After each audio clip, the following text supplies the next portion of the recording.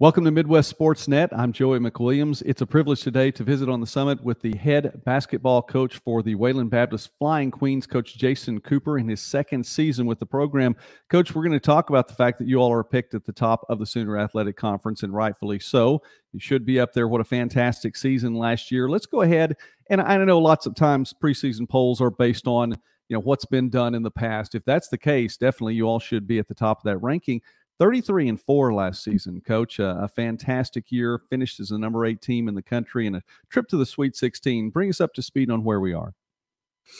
Well, we're definitely excited about our success that we had last season, and all this preseason stuff that's based on what people before us did. So now it's our time to take the reins and get to work on it. We've talked a lot about how the team progressed last year. We actually watched some video this last week of our conference tournament championship game and talked about, the continuity that we had and, how the effort, the effort and the communication that we had defensively and little things like that were the big difference for us last year. So we're really excited about where we're at.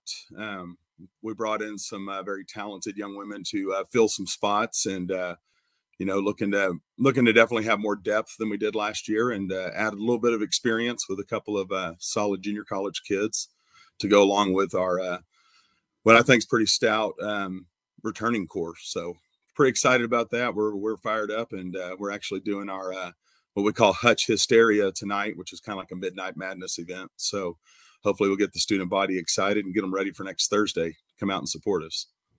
Coach, I want to talk about all those areas on your team, the returnees and some of these newcomers, but I think it warrants mention. You have to look back just a little bit because I think you all just reload every year, but to do so, you have to have quality players that are coming through the program, and one of those is Kaylee Edgman, who is the 2-time Sooner Athletic Conference Player of the Year. That is a key departure, a 4-time All-American. I realize that, you can't replace players like that, and you want to fill the roles and you want to do as much as you can, but she does warrant mention. Well, she was tremendous, great leader, great student, great person to have, around anything that you're doing. And we decided pretty early last year that there was no need in trying to find somebody to replace her because there's nobody out there like her, and just her prowess on the court, especially in the offensive end. She was second in the nation and made field goals last year. That's hard to replace, and her leadership will be missed. And she's thankfully we got her sister still, so we got a little bit of Edgman blood left in our team. So, but yeah, Kaylee was 4-time All-American. She's up there at the top of so many Flying Queen records, which spans back a very long time, and some really great players. And she's the first ever 4-time All-American at Wayland, which is a huge honor and a credit to what she did. So we're definitely going to miss her out on the court, in the locker room, riding on the bus.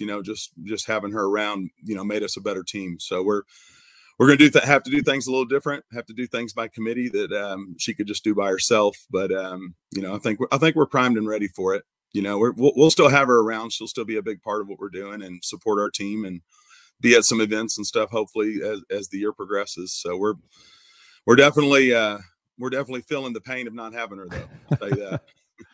Well, Coach, you know what? I'll bet you could sneak her on the bus for a couple of trips like that, but I'm pretty sure they'd recognize her in opponent's gym, so you probably couldn't sneak her back in a uniform. But that's okay because you have plenty of returning talent. Among those, Jenna Cooper. I had a chance to visit with her last year. I know that she's close to your heart as well.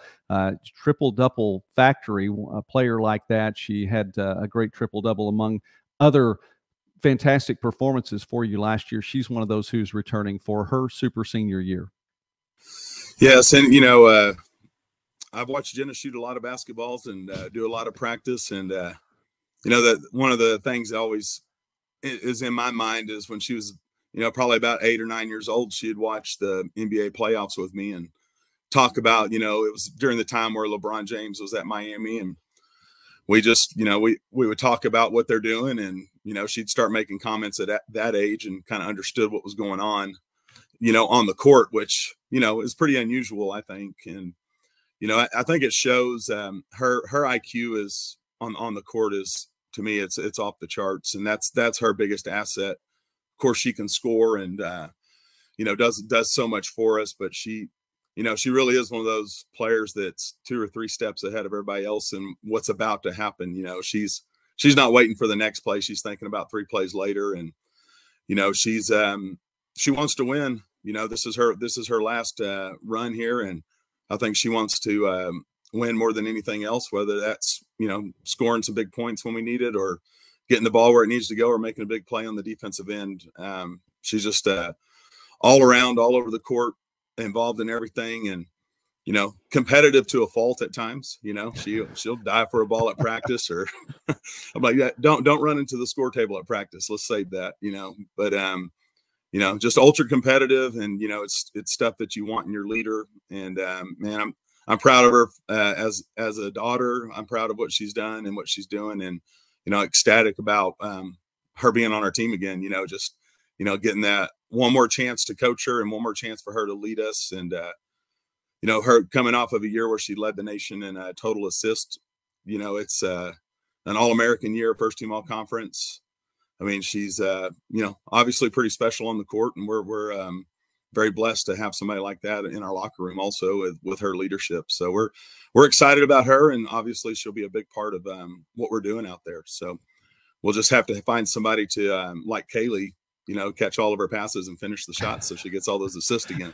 So, well, Coach, I'm glad to hear that. I'm glad that you're proud of her from so many different perspectives. We're speaking now with Coach Jason Cooper from Wayland Baptist. The Flying Queens in their 75th season heading into right now are picked at the top of the Sooner Athletic Conference preseason poll. Coach, she won't be alone. There are other players. By the way, great numbers last year. You mentioned the assists, 5.9 assists per game, 6.9 rebounds per game, 18 points per game along the way. You're going to get a few triple doubles, just almost you have to with those averages. But she's not alone. You mentioned Kaylee's sister, Caitlin, who is coming back, as well as Ashlyn Shelley among returners on this team, part of the leadership that is already in place. Right. And, Caitlin is, in a lot of ways, she's like her sister.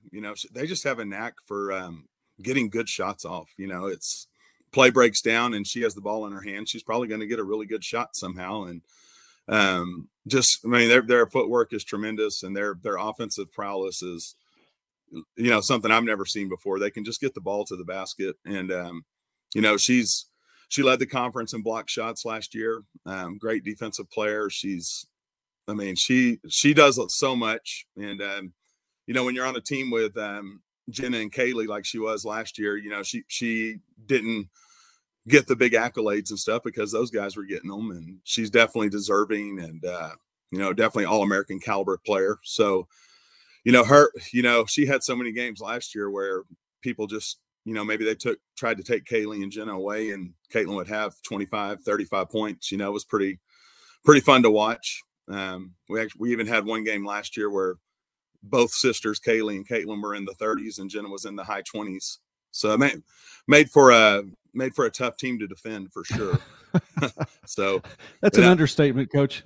And the crazy thing with Caitlin is she's just classified as a sophomore, so this is her 3rd year of college basketball, but she's got a lot of time left for us, and I really think she's going to own the record books at Wayland. She's going to be a leader, and I don't know what category she can't dominate at this point, because she's so far ahead of everybody else's pace. So she's so special, and so in so many ways we're excited for her, and she's excited about stepping up into this new role where she's not behind her sister some, even though I know she loved playing with her, but she's made a really good name for herself, so we're fired up about her. You mentioned Ashlyn Shelley also, and Ashlyn, this will be her 3rd year as a starter. She's been, the last few years been a great role player for the Queens. She's, done her job and done it well. We're looking for her to have a bigger year, more impactful year. I think she's embracing that role as far as what she's showing in practice and workouts so far. She's an excellent 3-point shooter and an excellent distributor of the ball. So, her experience and what she brings to the table is, something that was underrated on her. Being on a talented team some of these key role players and people like Ashlyn have been, overlooked a little bit on accolades and getting their name mentioned in articles and things like that. So Ashlyn is, she's steady and she's, solid on both ends of the floor. So we're really excited, with those three girls back, the leadership and the experience. I mean, they were part of, something special last year and the years before, but man, I really feel like, this year could be, something different. We're feeling a little different vibe in the air than we felt last year. And, obviously a lot of excitement and, some of the new faces are bringing some new energy. So it's going to be fun to watch. I'm excited about our group. Coach, let me ask you really quickly about that. Then, as we're talking here about the upcoming team, because I know that you did bring in some height and some size on this team. You were talking about filling some roles as well. Obviously, some returners, and you have some known quantities, but then there's some unknown quantities. At least to the base, your everyday Wayland Baptist fan, they're going to be seeing some new faces out there. Yeah, absolutely. We've brought in, we have 8 girls on the roster that are 5'11" to 6'3", which gives us a lot of good size and height. And we're, that's something we didn't have last year. We had a big starting lineup, with Jenna being a guard at 6 foot, and, the Edgeman girls are both nearly 6 foot. So overall size was good, but, we're going to have a little more depth at the 5 spot, with we have a freshman young lady from Idalou, Texas, Taylor Houston, that was very successful at the high school level. She's all state, took her team to the state tournament. She's going to come in and play some big minutes for us, and she's pretty close to 6'2". We're going to call her 6'2", but very athletic, runs the floor well, jumps well. She's got a lot of energy. I think she's going to bring a lot of excitement. I think our fans will really love watching her play with her energy. We brought in another young lady from Seward County that is 6'2", almost 6'2". We'll call her probably around that also. You know how basketball is. I do. But, I was going to say, you can do that, Coach. It's up to you. Yeah. So, I call myself 6'6", so I'm really a little bit shorter than that. Nobody plays barefoot, right? That's exactly right. I will. But, I'm going to remember that too. Yeah. So Kenan Shields, she's a Texas kid from Shamrock, Texas, and she's more of a what we call like a true post player. She makes really good post moves. She's strong, got a good strong body. Probably a little more like Kaylee Edgeman. As far as what she can do in the paint and things like that.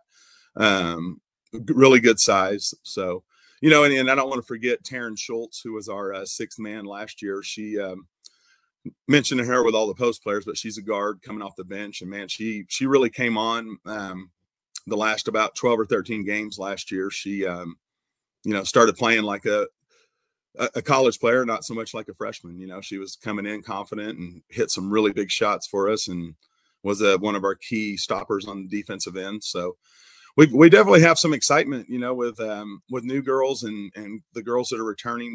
We've had some very competitive practices, to scrimmage against each other gets me a little nervous sometimes, because they're trying to beat each other so hard. And, I think they'll carry that over on the court, with starting next Thursday. So we're primed and ready. We're excited about where we're at. And, like I said, there's a lot of energy and a lot of excitement, always around the Flying Queen program, but it just feels a little different this year. So it feels like we have the opportunity to, do something special. So we're definitely got our eye on that. And that's our ultimate goal, to win it all at the end. But there's a long way till then. But you can definitely feel it. You can feel a difference in the locker room and out on the court. I can sense the excitement. I'm ready to watch you all play right now. I will tell you, see if you can get somebody on the staff to move that scorers table during your scrimmage, though, so that keep everybody intact. Make sure everybody goes into the season fully healthy. Coach, just a couple more things really quickly. We're here with Jason Cooper, who is the head women's basketball coach of Wayland Baptist. The Flying Queens, again, picked at the top of the Sooner Athletic Conference this season. play gets underway just very quickly. October 27th, you all host University of the Southwest. And then you have a scrimmage with Division I University of Texas a little bit later on. So looks like the schedule is going to be fun to open up before you even get into Sooner Athletic Conference play. Yeah, we're I think we're a little excited and nervous about November 4th with the University of Texas. So it's really hard to focus on University of Southwest. We're excited about the first game, but I know in the back of everybody's minds they're like, man, we're going to play at the Moody and down in Austin and all of that. So we're trying to keep them focused on what's important now, that attitude. And, when you get a chance to play the University of Texas, when they call you and say, hey, y'all want to come down and have an exhibition, you can't really say no. So yeah. When I was the assistant, I think it was back about 2002, we played the University of Texas then also. And that happened to be a year they went to the Final Four with Stacy Stevens and that really talented group. And so we're going in there, with me in my mind going, man, there's no telling what we're going to get into. So we'll know where we're at. They'll definitely expose our weaknesses. So we'll hopefully get a lot out of it and be a great experience for us. What better time to have weaknesses exposed than November 4th? I mean, you have those whole seasons ahead of you at that point in time. So you have everything, you can put it together and put things back in place.